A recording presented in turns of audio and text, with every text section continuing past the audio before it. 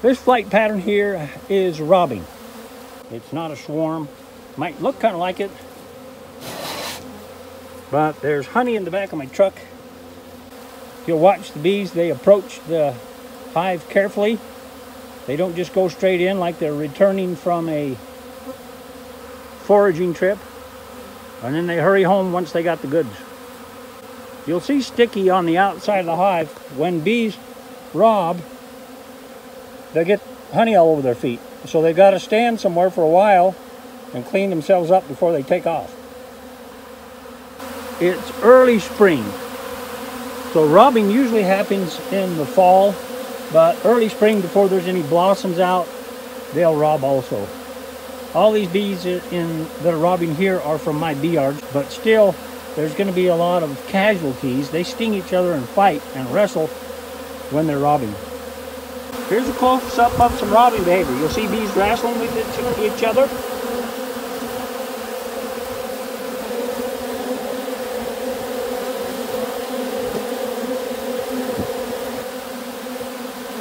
So what is robbing? Robbing is foraging that's gone bad.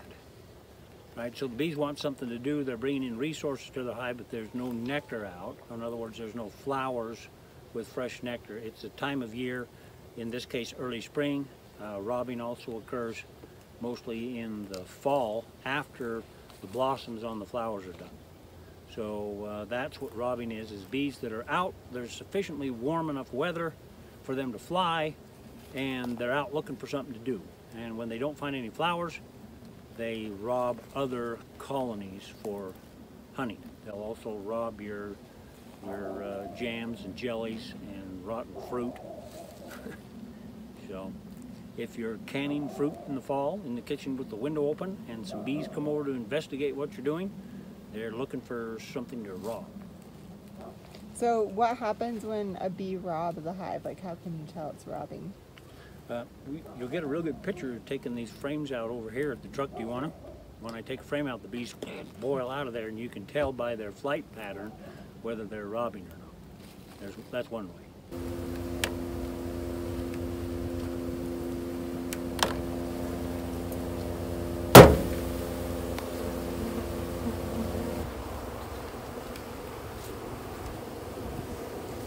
Don't be intimidated about getting those bees off there. I don't need to go for my bee brush.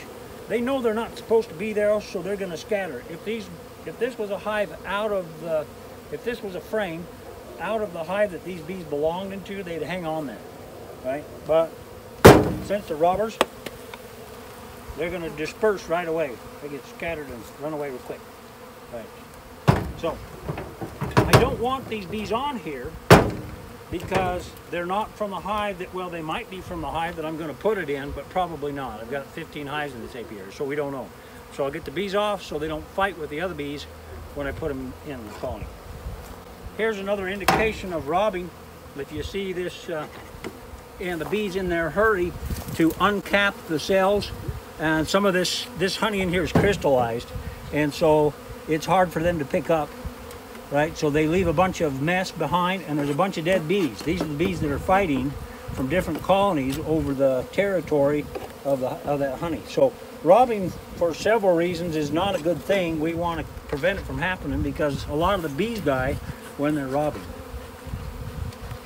So what would I do about this right now, this time of night? I'm going to let these geese go home. They're going home right now because it's almost dark, and then I'll take the frames, the boxes, out of this truck, and I'll put them in the shed, put them somewhere where they won't rob tomorrow. Because those bees in the morning are going to come right back to this spot and say, hey, where did all that nectar source go? Where did all that honey go? And it'll be somewhere bee tight, safe, away from the bees. Usually this time of evening, the bees have been a little bit more settled down. So here's another sign of robbing, only the robbing's going on elsewhere, but you can see the bees are a little bit unsettled at the porch.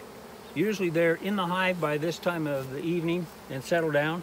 So there's more guard bees on duty because there's robbing in the air, and that's why we're seeing this late in the evening this kind of activity.